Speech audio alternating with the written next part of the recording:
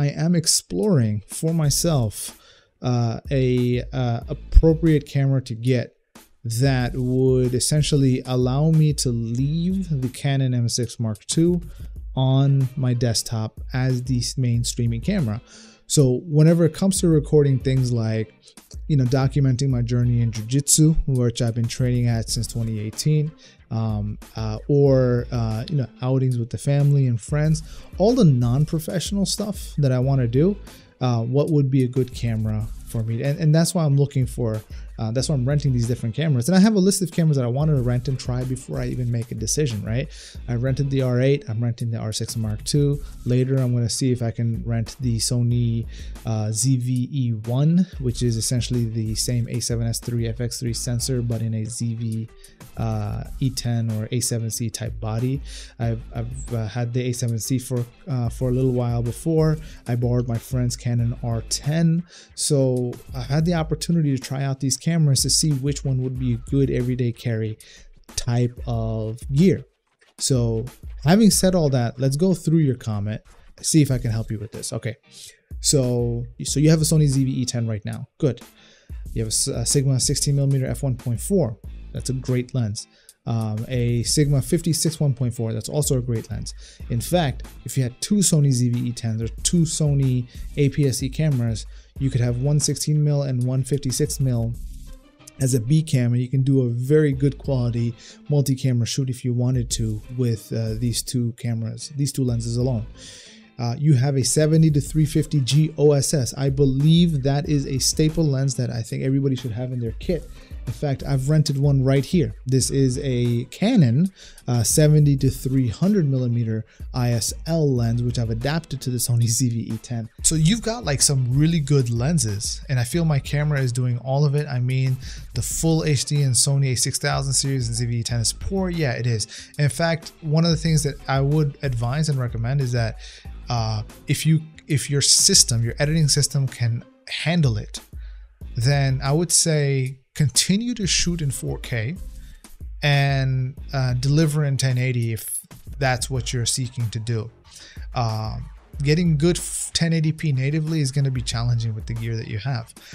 And a lot of the new gears also, that is the reality. In fact, I feel like the 1080 that's really good in the Sony is actually the S&Q mode. So if you do something like 120 frames per second on the Sony ZV-E10, that 1080 looks great in my opinion. It looks way better than the 1080p that you get at 24p or 30p. So yeah. So I really hate the rolling shutter and the quality. Yeah, look, I'm with you on this one. There are a couple of things that you can do to mitigate the rolling shutter, but like a lot of that is in the post-editing process. So part of that would require that you use something like Catalyst Browse, right? So if you run the system through Catalyst Browse, it'll crop into your picture a little bit and it will straighten out the rolling shutter a little bit. Sony ZV-E10 is also capturing a lot of the gyroscopic data internally, so you can, instead of Catalyst Browse, you can use Gyro Flow. I have found Gyro Flow is significantly better in terms of system performance and the speed in which it can process these images, way better than Catalyst Browse. I love Gyro Flow for that reason, but Catalyst Browse is easier to use. One of the things about Gyro Flow is that you can set the, there's a feature built in there that would enable you to correct the rolling shutter. It's not perfect, it doesn't eliminate it completely, but it does make a significant difference. And so depending on, like, if you're doing a lot of running around type of stuff, then the rolling shutter is improved significantly. It doesn't look, now, so what it is like, so for example, on the Canon, right, the Canon M6 Mark II, I will get rolling shutter performance natively, which is about 17 milliseconds, right? So 17 milliseconds compared to Sony ZV-E10, which is something along the lines of like 28 milliseconds, right? Almost double, right? Now 17 milliseconds, when you correct it, it is almost similar to like less than half of that.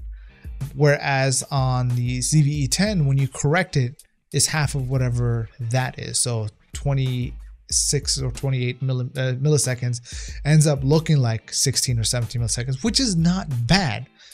It might be a little bit noticeable, but it's not as noticeable as it in the sense of it being distracting. I hope that makes sense. So yeah, there's ways to mitigate the rolling shutter, and among the things that also mitigates is stabilized lenses, gimbals, tripods, things like that. So but I also understand that it's not the best camera to run around with. It's not the best camera to shoot active stabilization at the telephoto end, fully stretched out in a moving vehicle, because then everything is going to be jello. So yeah, so it's a limitation, and that limitation requires you to make some decisions before you shoot. So yeah. So yeah, the rolling shutter is poor, and the quality is not as good as full frame. Now this is something that I don't understand, right? So what do you mean that the quality is not good as full frame? I guess in the sense of the Canon R8, in the fact that yes, in the Canon R8 you get 4K 60 frames per second. You don't have that option on the ZV-E10, but you have SNQ mode. In SNQ mode, the image quality that comes out on that in 1080p mode at 60 frames or 120 frames per second, I think looks great, especially if you're going to be watching that content on your phone or even on your TV. It looks fine. So, and I've shot a lot of footage at 1080p, not 1080p, but SNQ mode in 120p at 1080, and to me it's like, I feel like it looks as good, if not better, than the 4K, and that's probably because of the rolling shutter performance in slow motion is significantly more improved in that mode. Also, if you shoot in 1080p, the rolling shutter in general is also a lot better performing, because it's not taking the entire 6K image and downsampling it. It's literally picking like every other pixel or line skipping, whatever the whole methodology, algorithmic methodology of processing the image is. So now I like to improve to 4K 60 in the same level at least. So when the R8 was announced, I was excited, as was I. I was very excited when the R8 was announced. In fact, I thought the R8 was going to be like the M6 Mark II without any of its limitations.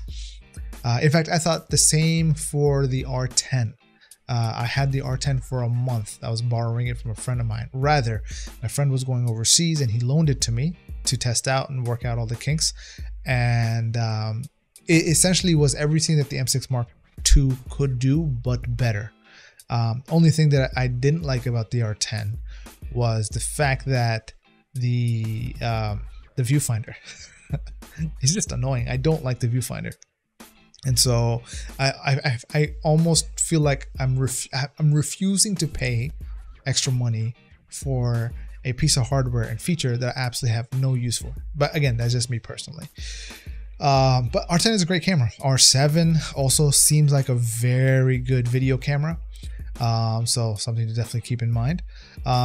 So the R8 was announced and I was excited because except for the battery, it looked like a dream to have a baby R6 Mark II for just $1,500. So I decided to switch from Sony to Canon, again because I've had the RP and 7-24-105, okay, for a month in 2020, and I liked it. But now I see a lot of people with different kinds of issues with the R8. I suppose Canon can fix that. Now here's the thing: when you buy a camera, even though both companies, Canon and Panasonic, are known to support their gear and improve the performance of their hardware over time, I would still not buy the gear for what it can become, because you don't know whether or not that's going to be a reality and if that happens. So suppose maybe Canon will fix it or maybe they won't. We don't know. And so eventually with new firmware, but I saw your video, I'm thinking maybe if I'm taking the right choice to sell all my Sony gear. So I guess the question for you is, for somebody like yourself, like you've got Sony gear and you want to switch to Canon. I mean, if I was in your position and I already have some quality glass, right? And like you mentioned before, you've got the Sigma 16, Sigma 56, and Sony 70-30. So 2 are APS-C lenses, one's a full frame lens to my knowledge. Then you have a Viltrox 23 1.4, that's an amazing lens. And the 16-50 and 55-210 kit lenses, plus flash, triggers, and batteries too. Like, you've already got the whole set. So for switch to Canon, if I buy all my stuff, I could have the Canon R8 with 2 batteries and just 2 lenses. But that's the thing, man. Like if you stay within the Sony ecosystem, like, you already got all the glass. It's just a matter of the body itself that you're dealing with right now is not necessarily the best body. I guess my question for you right now is that, are you in a situation where the gear that you have is keeping you from being able to make your clients happy? As I'm assuming, like, these things that you're doing, some of it puts money in your pocket, right? You got to look at it from that perspective, right? Is it a tool that helps generate income? And so if it is, and your clients are happy, and this is more or less something that will make your life easier, not necessarily make your clients happier, then I would say be patient. Whereas on the other hand, if it's something that you're doing for your clients, but like they want more, they're just not satisfied with the quality of the work that you're putting out, but it's one of those things where they see improvement over time, but you know your improvement is going to come with the appropriate gear that you have, then that's a different story. But that's not a question that I can answer. That's a question that you can answer. I know for me, I have enough ability with relation to the gear that even if I have gear that's poor, I can put out a quality product that my client is satisfied with. And so for that reason, I'm not buying all the newest gear. Like, I've got, like, the stuff that I do buy the stuff that I have that's expensive, I'm renting for the most part, only to try it out and see if it's actually going to help me in my workflow or essentially give me joy in being able to use it. And so, like, everything I've got is literally used. The only thing that I bought new was the Canon M6 Mark II I bought used. I mean, not used, I bought it new. The ZV-E10, I think of the 3 that I have, 2 of them, or 1 of them I bought new, and the other 2 I bought used or refurbished. And so so that I can get the best deal possible.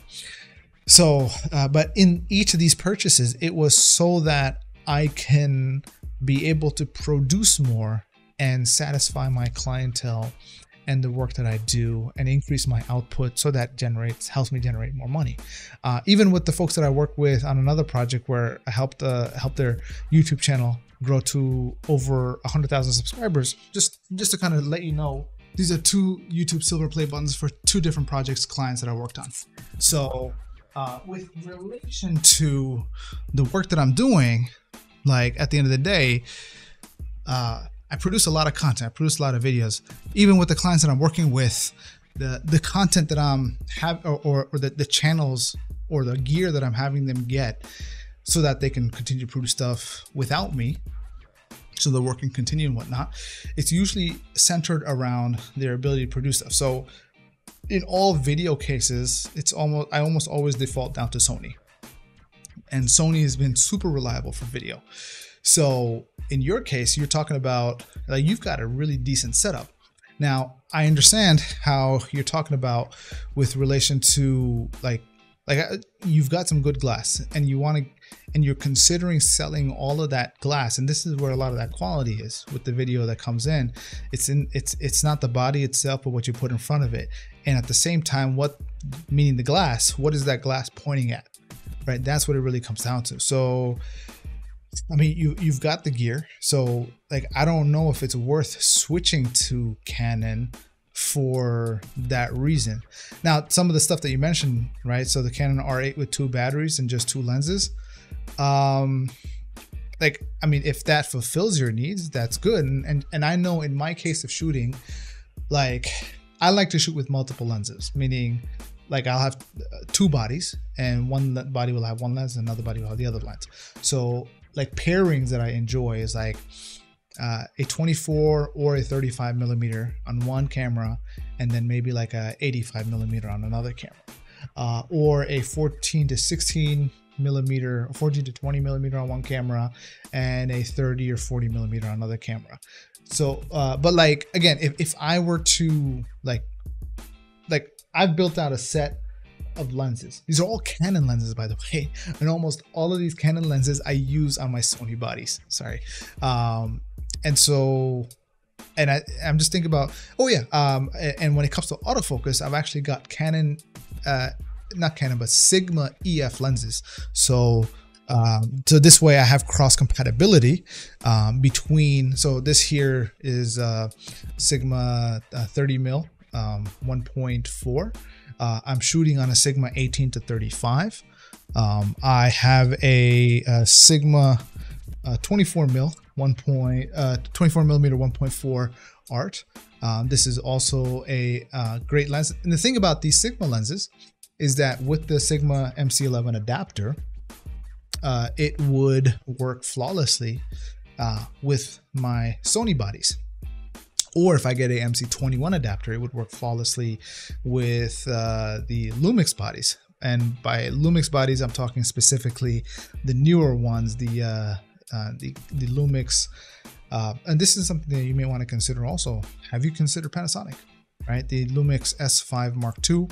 But if autofocus is not necessarily that much of a necessity for you, then maybe even any older bodies from Lumix would be worth considering. But like, you've got the glass for Sony, so I would say stick with the Sony system, right? I don't know if it would be worth it to bump yourself to a Canon system. If you buy all stuff, you have the R8 with 2 batteries and just 2 lenses, a 24 to 105 and an 85 f2 macro. And so like just these 2 lenses, I guess it's a decent combo. But like if you're talking just photography, yeah, I guess the 85 f2 sounds great. I have an 85 1.8 FD manual lens, and it's a wonderful lens. It's a beautiful lens. I get tack sharp images at f2.8, and if I need the extra light, I'll bump it up to 1.8, and I get a little bit of a dreamy look. And maybe in a month get a 16mm f2.8 and a 35mm 1.8 STM. I mean, one thought comes to mind is why, right? I have here, this is a Tokina 16mm 11 to 16mm f 2.8, and at the 16mm field of view, this gives you a full frame coverage. I've used it on the A7C. It's been great. But then if you're talking about autofocus, there's a couple of lenses within the Sony system, such as the Tokina 11 to 18, the Tamron 11 to 20, that are also a couple of options to consider. Maybe even the Tamron 20 to 40mm, which would be a great lens for you to consider within Sony. That if you use it on a crop sensor, it's like a 30 to 60 mil. And if you do get a full frame Sony body, then it works without any issues. But if you already have, but you have the Sony ZV-E10, yes, 3 of them. And I've messed around with the Canon R8, yeah. So here's the thing, again, the context, right? I have the Sony ZV-E10. I am not trading those. I'm not changing those. Those are dedicated video cameras that I use for work stuff, mainly producing talking head videos and occasionally stuff that requires long form content. Like recently, just before responding to this video and recording this, I was outside shooting the moon, and I was using 2 of my ZV-E10.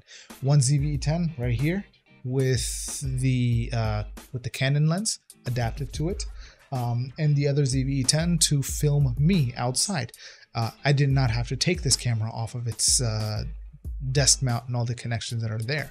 So again, for the kind of recording that I was doing, I'm sitting on a chair and recording the moon, right? Rolling shutter is not an issue in that setting. So, but yeah, like I think for 90% of all situations, the ZV-E10 is just fine. Now, one of the reasons why I am considering and looking at full frame is specifically for low light situations. Now, again, we're talking video. When it comes to photos, I don't see a low light as it being a problem, mainly because if I need more light, I can run that shutter down and put it on a tripod, and I get slow shutter get ample light. And so like low light in photography for me has never been an issue. You talk about flashes, so you got flashes, so I don't know if a low light is still an issue in that situation. But if we're talking about video, then yeah, low light becomes a challenge, and that's why I tend to avoid shooting in low light. And one of the perks of having a full frame is that I can run things up to ISO 12,800, 25,600, and it looks as good as an APS-C sensor when that thing is cranked up to like 6,400. And so yeah, so this is, and if I'm at 6,400 on a full frame, then it looks great. So like, again, it's the context. What is the context and the setting in which you're looking for? And again, it's, and I'm looking for, like, the R8 would have been good had it not been for the things that I mentioned. I think one of the real disappointments with it was the digital IS enhanced, which it gave me this whole wonky thing. That to me, I think that by itself kind of became a deal breaker. Add on top of that the fact that, you know, the annoyance of the viewfinder, the lack of gyro data stabilization,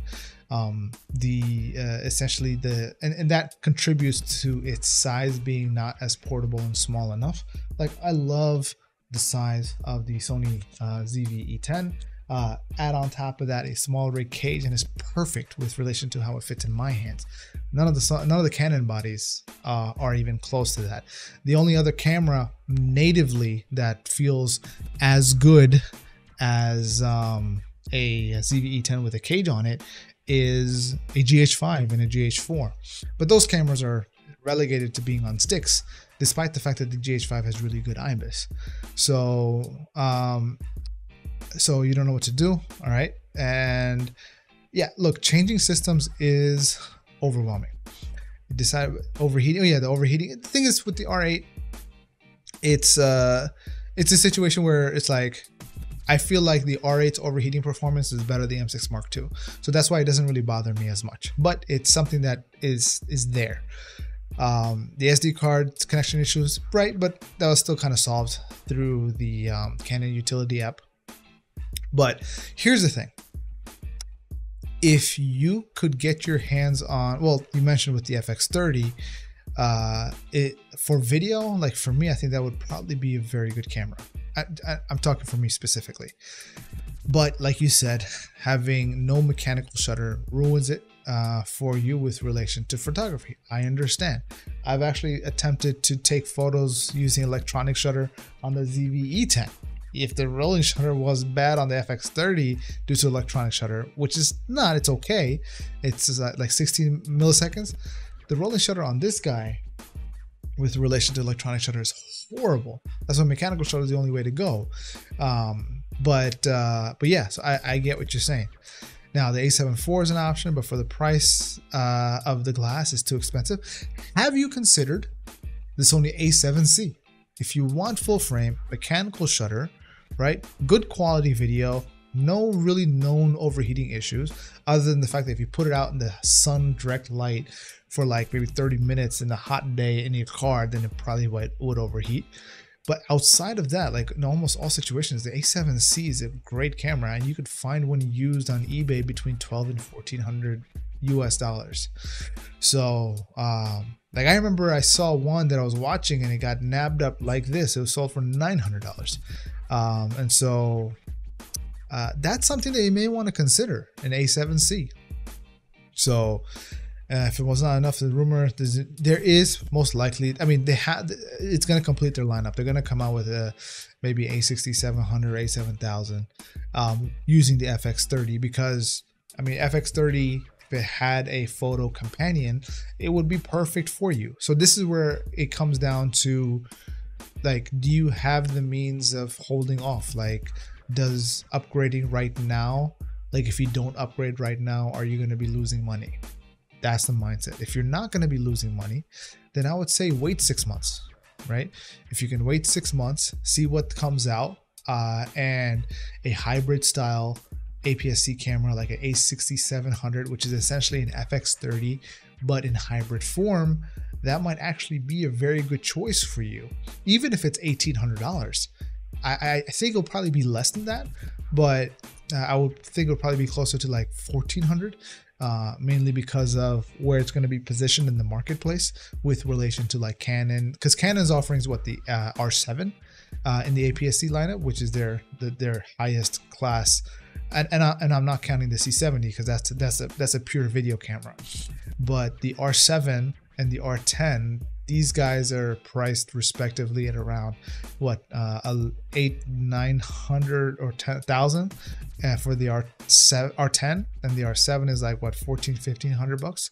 And so it would make sense for Sony to make something that's $1,400 to $1,600, while the FX30 is priced at around $1,800.